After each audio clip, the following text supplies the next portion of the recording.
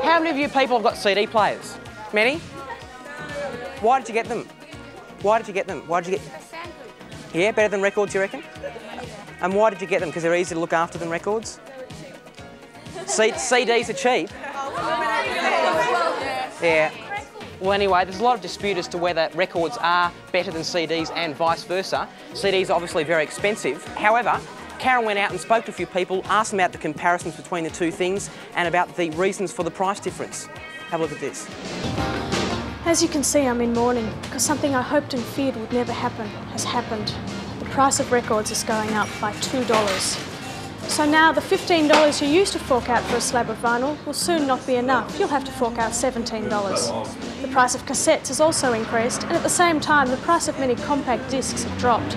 So now often you can buy a compact disc for around $17. To me it looks very much as though this is the first step in the total eradication of vinyl. In some ways there seems to be a move within the industry to push records to the point of saying, well, if people want to continue to buy records over compact discs, they've got to pay for them. The people who are going to suffer the most are the kids, say from the 11 to 17-year-old bracket or whatever, the people who haven't got a lot of income.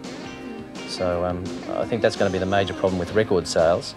But once again, I think it's the record companies trying to eliminate the vinyl market and move people more to CDs in a rapid fashion. What do you think of the fact that the price of records and cassettes is going up by $2? I think that's pretty bad actually, because a lot of kids can't afford cassettes and stuff, so if you've got a certain amount of pocket money, if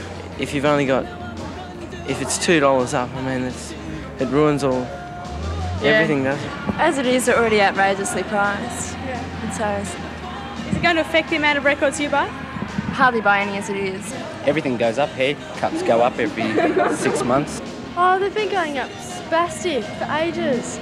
I mean, they used to be $10, now they've gone up to 16. No, that's stupid. That's shocking. They're expensive enough already. You just shouldn't have to pay so much for music you like. I think it's a pain in the ass.